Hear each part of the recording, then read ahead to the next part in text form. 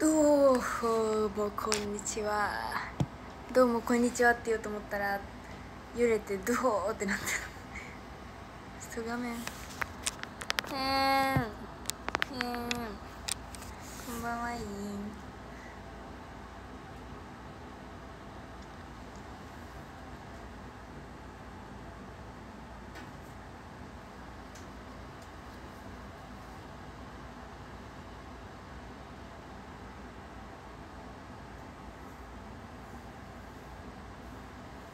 どうも今日は珍しく内巻きにしてるんですよ。もう最近アイロン通すのがめんどくさくて通してなかったんですけど、今日は珍しく内巻きにしました。いやちょっとめんどくさくてね、顔映れへんねんな。もうシャツがさめっちゃ出てくる。本命渡せてよかったです。桜田さんが本命とか言ってインスタに載せてるやつは違うので本命じゃないんで、全然本命じゃない。めっちゃ出るやんこの服。どうやって着るやつやね。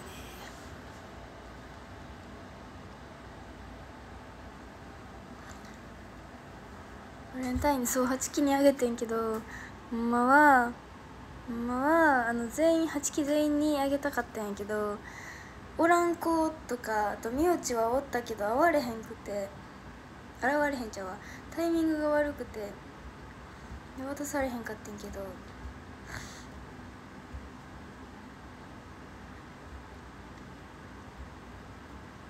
渡したかったな。いや本命アンジュさんですからね。人生で初のあれやからな、試み。初めてがアンジュさんやか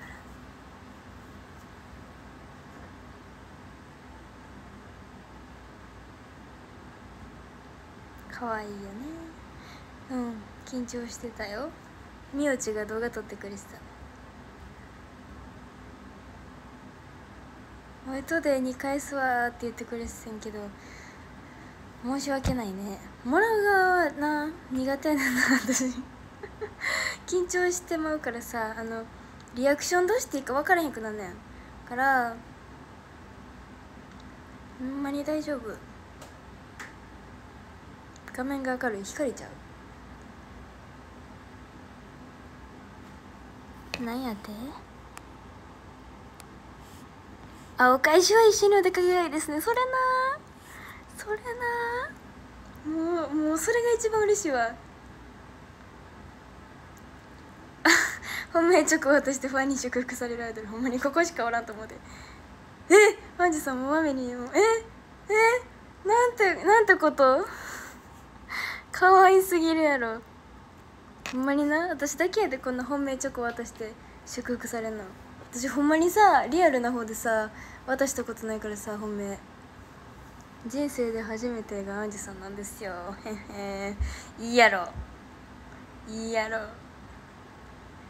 で溶けるやつもあったから、もうド緊張してて私は。で後ろで名字とかが動画撮ってて、でにひなちゃんとかが「本命や!」って3枚出て可愛いなと思ってて、でもとりあえず集中してアンジュさんと喋ってて、でなんか「冷蔵庫入れときますか?」って聞いたら、なんかそう入れることになってんで、私が勝手に入れとこうと思ったらついてきてくれて可愛いと思って入れてんで、閉めた時になんて一言言うんかなって思ったら、なんて言ったんだっけ、誰かに食べられへんように気ぃつけとくなって言ってて可愛いそんなわざわざさ紙袋にさバレンタインチョコらしきものとさ赤い封筒入ってるのにさ、絶対誰も手つけへんやんかかわいい。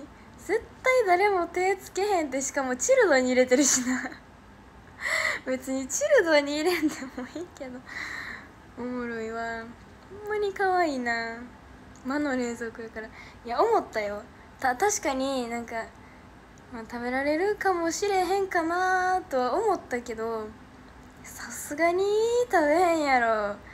明らかにバレンタインチョコっぽいのに手紙まで入った紙袋食べる？絶対食べへんって。でそもそも冷蔵庫のもんあんま食べへんねんな。なんか食べていいんかなってなっちゃうから。投稿はしひんって言ってた、みうちがさくちゃんに送ろうって言ってたけど覚えてるかな。今日くらいに連絡しようかな。動画ちょうだいって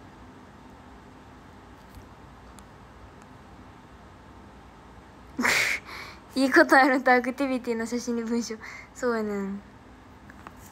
いや思い出してしまうねん。なんかルームスのアクティビティで書いた後に写真なんか書き終わってしまったから2通目投稿するのめんどくさいから写真にってなったらそうなんね名前を石田にしてる。そうしたら撮られへんからってこと。おもろ。モバイルの写真もツーショット。かわいい。でも送ってもらわれへんもんな。くっそー。髪の毛パープルに見える。ひかりちゃんさすがにパープルはさすがにその色素は入ってないかもしれへん。茶色とかならまだしもパープルは入ってないな。似合うパープルかわいいな。いや見つけた時もさわーとかなんかありがとうとかなるんかと思ったらわーさくちゃんやってそっちなった。かわいい。むしろ課金しても豆取ってる。ペンギンはもうさすがに取ってないやろ。これで取ってたらもうキモいの域に入ってくる。いやさすがにないと思うで。配信も来てないし。怖っ。アンジュさんかわいいな。さすがに取らんで。だってさ自分の立場になって考えて。後輩が自分のモバメを見てる。怖いやん怖いやん。嬉しいよけど怖いやん。怖いやん。ちょっとなので取らないです。結構いる。そうなん。メンバーってもらう。そうなん。いやアンジュさんあれお金払ってんのかな。無料なんやったらもう全力でアンジュさんすんねんけどあかんじゃん。いや勉強のつもりで入れるのはどう。アンジュさんにそれ聞いたらよかった。くっそ聞いといてくれへんルームスとかもう大会してる。そうなんや。一時期だけ。へえそうなんや。そんな瞬間的に。ルームスはなかなかやもんな。もう前はまだだってお手頃価格だからいいと思うけど。ペンギンかってなすぐ入ったからな。ペンギン先生の見れない有料のところで投稿してるんでって言ったらもう入ってたコロナ1年の時やねんけど。まさかそんな有料のやつライブのために。なるほどね。そらまた状況が違うやん。なるほどね。それは状況が違うわ。そらまだ違う。怖いよなペンギン。有料のやつはさすがにさ取れへんやろと思って投稿してたらここでしか言えないペンギンに頼むとかみたいな。ルームスちゃんモバイルでしか書いてないんですけどみたいな。なんかさめっちゃ荒れてんねんなここ。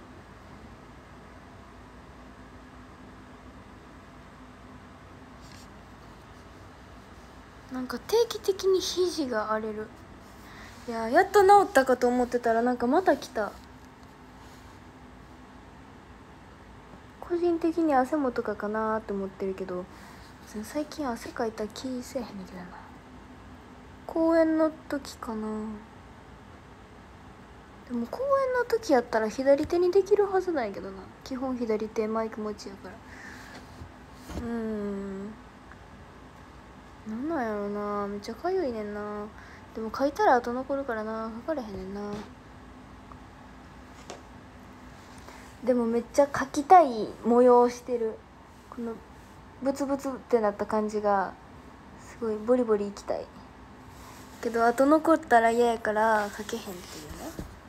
これがもし自分のなんか身のあれじゃなかったらガリガリしてる、ガリガリしたくなるタイプのあれやった。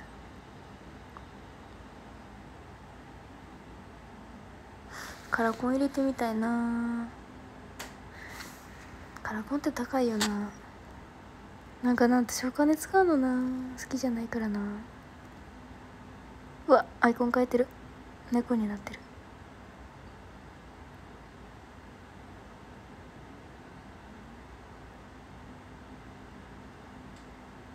めんどくさいよな。眼科に行くのがめんどくさいねんから変われへんっていう。ライブとかの時に入れてたら可愛いよ、アンジュさんと一緒に撮る時とかさ、絶対その方がいいやん、入れてる方が可愛いよ。でもさ、買いに行くのもめんどくさいし、眼科行くのもめんどくさいし、なんか痛いとか取るのもあれやし、ほんまな。アンジュさんのは体力すごいともなるけど、大丈夫ってなるくない？なんかなあ、もうなんか申し訳なくなってくるわ。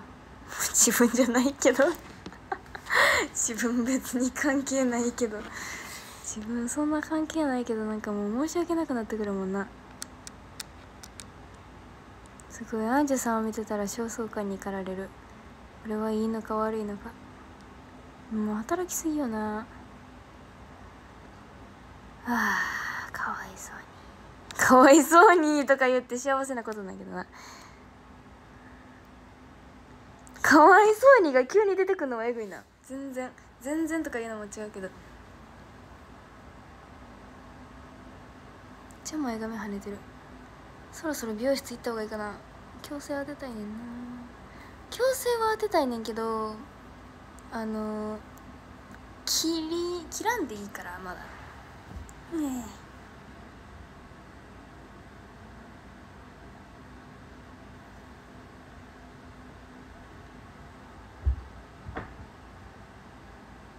今日は朝勉強してたらクマさんが来て、クマさん来たと思って見てたら、なんかこうやって覗き出して、怖っって思って、で私大体無視すんねん挨拶してきたらペコってするくらいなんやけど、なんか朝って声出へんやん私多分人一倍声出へんねん朝で、ペコってすんねんけど、いつものクマさんやったらチラって見て煽るなくらいで通り過ぎんねんけど、なんか覗き込んできて、怖ってなって、なんかあんのと思って見てたら、なんか覗き込んで誰か確かめただけでどっか行くんかなと思って見てたら、なんか入ってきて教室にと思って怖って思ってたら、なんか質問とかないんですかって入ってきて、で別に数学やってるとは限らんやん。私が数学やってるとは限らんのに、質問とかないんですかって入ってきて、数学やってるやんって、私は案の定数学やってんだけど、数学やってるやんってなって、で私は見られたくなったから速攻閉じてっていうことをしてた。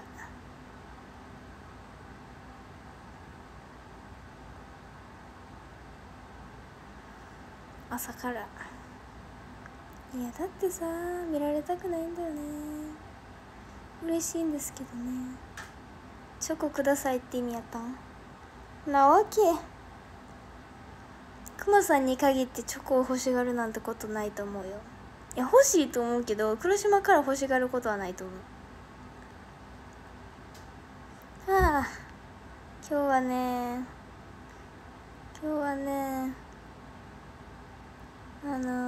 放課後学習会に行ってたんやけど、なんかめっちゃテンション高かったんやけど、なんかすごい勉強中にすごい焦燥感に襲われて、私は常に焦ってる。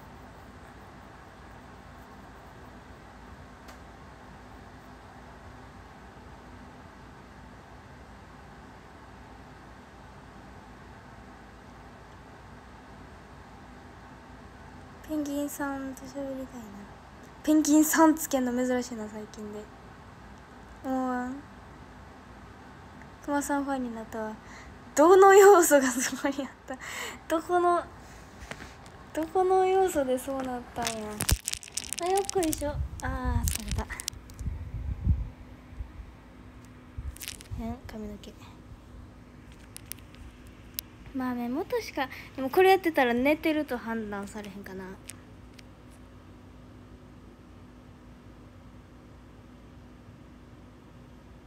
なんかちょっと良くないジンクスがある。最近なんかな、縁起が悪いとか見たらジンクスしか出てこへんくなった。はあ。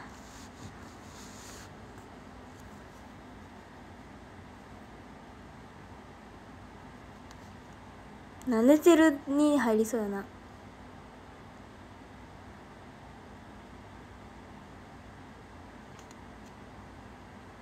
マシュマロをペンギンにする魔法。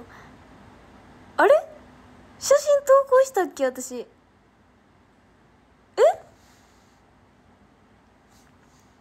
写真投稿したっけ？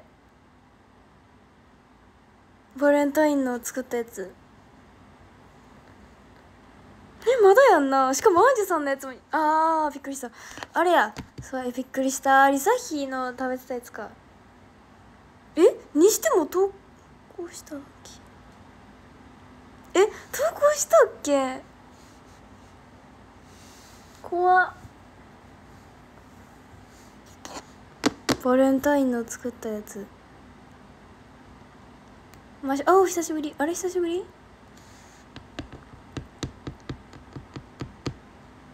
ペンギンのマシュマロを作ったんですよ。ペンギンにあげるとかじゃなくて、ペンギンの顔とか描いたマシュマロを作ったんですよ。っていうのを投稿したっけ？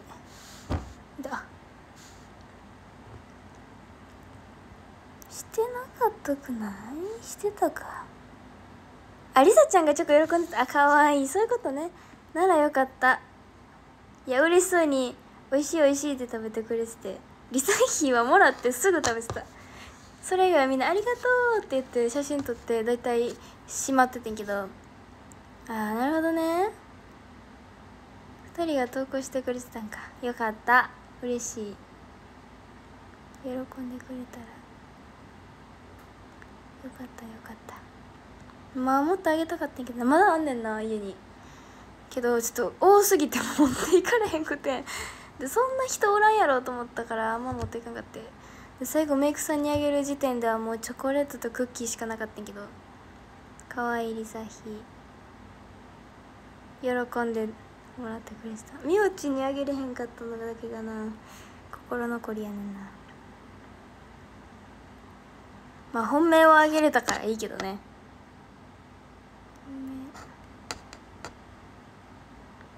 可愛かったわ。でも地味にな、私は若菜さんに渡せたのも嬉しいねんな。久しぶりやってさ、若菜さんってなってさ、ほんまはM のその日出る人にさ、みんな配ろうかっていうくらいの量持って行っててんけど、なんかちょっとさ、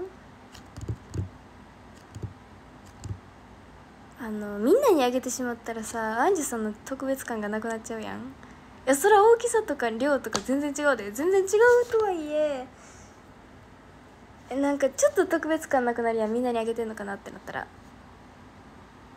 だからちょっと、アンジュさんに限ってそんなこと考えるかって聞かれたら別にそうじゃないと思うけど、ちょっとなーって思ってやめた。若菜さんはあげた。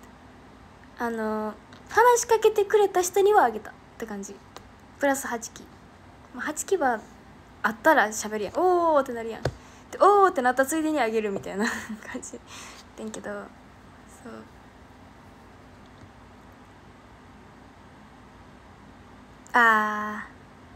そういう感じ。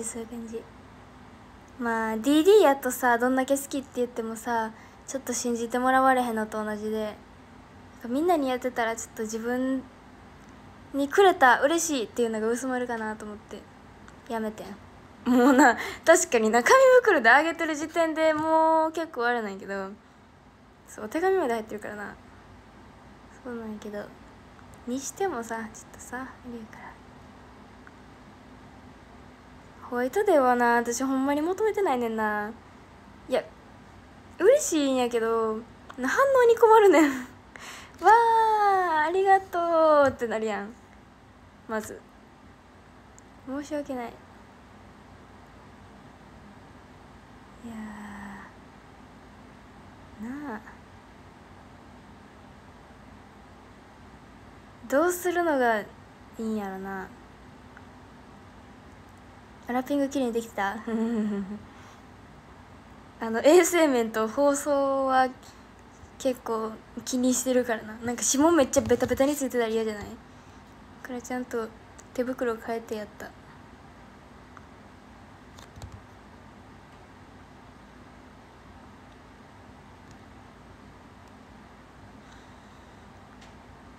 レンタインな、私作るの好きでさ、渡すの好きでさ、ありがとうって言って喜んで食べてくれるのが好きやからさ、渡したいタイプの人なんやけどさ、そう、お返しとかもらうのがさ、慣れないものでちょっとわーってなっちゃう。そう、衛生面はほんまに大事やと思うから、ほんまに気ぃつけたし、毎回気ぃつけてるつもり。もうできるとこまで全部気にしてるからな。ほんまに衛生面だけは、だってもう不衛生やったら嫌じゃない？もらった時うわーってなるから、それだけは避けようと思って。しかも今回はアンジュさんにあげるからめっちゃ気合入ってちょっと作りすぎやねんけど、まあ何でもいいですよ。喜んでくれてたので。黒島カフェほんまに開園やって開園してもうた癖。開店してほしいよ私も。いや、できるものならしたいよけど公演始まってしまう。開園してしまった。開店したいよ私もけどな、なんかあんまりな、ファンの方と直接みたいなやつはあんまりなできひんねんな。したいとは思っても私一人では行動できひんから難しいよね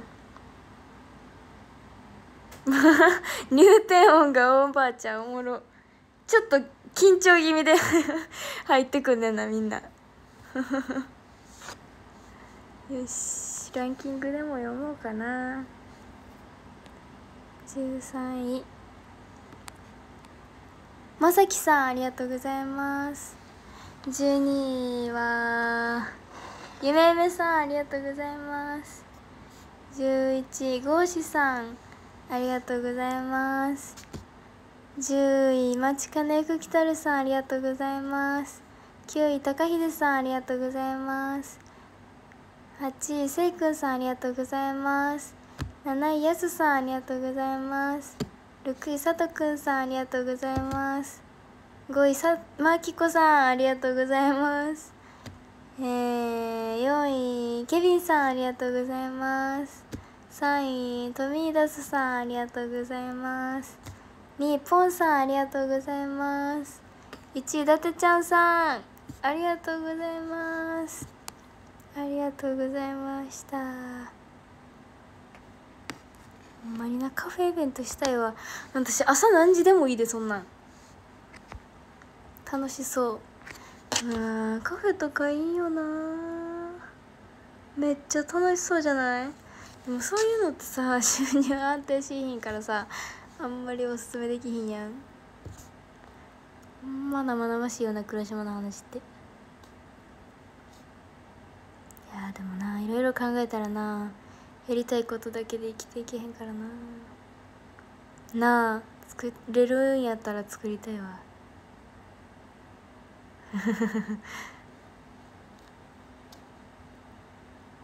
いつかできたらな。ちっちゃい時から現実主義やからな。サンタさんの存在を一切信じなかっただってお父さんがさ、うわ今階段サンタさん登っていったでみたいな足音も何も聞こえへんの。そんな秒速でさ階段上がっていったんやとしたらさ、音鳴るはずやん。何も鳴れへんねん。うわ、もうだから来るの遅いからもう行っちゃったやんサンタさんみたいな、はって感じがあって幼稚園やで当時黒島おるわけないやんそんなんって言って、っていうか2階に逃げたんやったらどっから逃げんねんって言って幼稚園やで、現実見すぎやろ、もうちょっと可愛げをなあ、ちょっとなさすぎるわ。もうちょっと「わあそうなん、もっと早く来たらよかった」とかちっちゃい子みたいにさ言えれたらいいのにさ、幼稚園やのにな、可愛げなすぎやろほんまなあ、すごいよな。私はもともと現実見るタイプですよ。まあだっていつか見ないとね、一旦逃げてても余計苦しくなるんでっていうのを分かってたのか。幼稚園の時は夢を見なかった。ああ、宇宙人も信じひんわ。何も信じてなかった。お化けとかはさ、そらさ、なんかまだメディアリテラシーはないから、ニュースとかテレビとかでやってるなんか心霊みたいなやつをさ見たらさ怖いってなるやん。それはあったよ。まだその力はメディアリテラシーはないからけど、なるな、現実味がないものは信じてなかった。空を飛ぶとかもってのほかやし絶対ないやろなって感じやった。結局おらんやろって。だって飛べるわけがないやん人間の力で。鳥でも頑張ってあんな羽ばたいて飛んでんのに、人間がただな浮くなんてできるわけないやんと思ってね。それを幼稚園の時にもう分かってしまってるのがなんかちょっとな、DM は追ってほしいとは思ってたよ。追ってほしいとは思ったけどおるとは思ってない。追ってほしいけどな、引き出し開けたら飛び出してきてほしいけどな、来てほしいよな。もういつの間にか中2になってたわ。いつの間にか同い年やとか言うてたのに。ということで終わります急ありがとうございました。そうや、明日は公園やから学校行かれへんやん。いや行くっちゃ行くけど、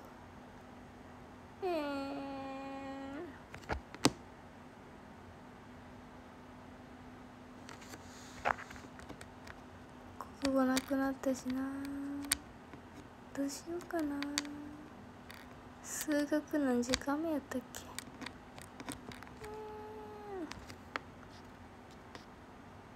まあいいや、向こうで勉強しよう。よし、逆に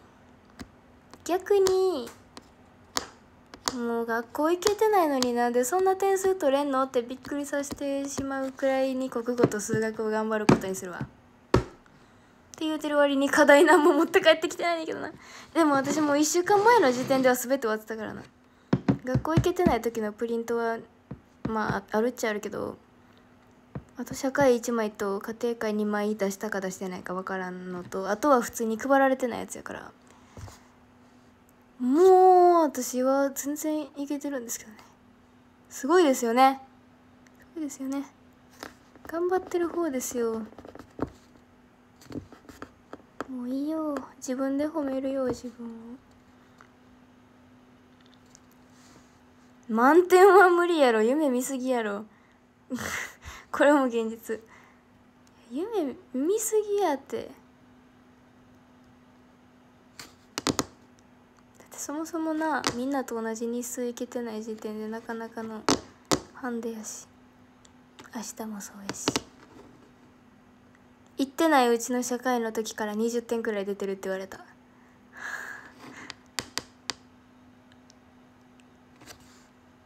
けどちゃんと勉強してるからなんとなく聞いたことある言葉はあるっていう。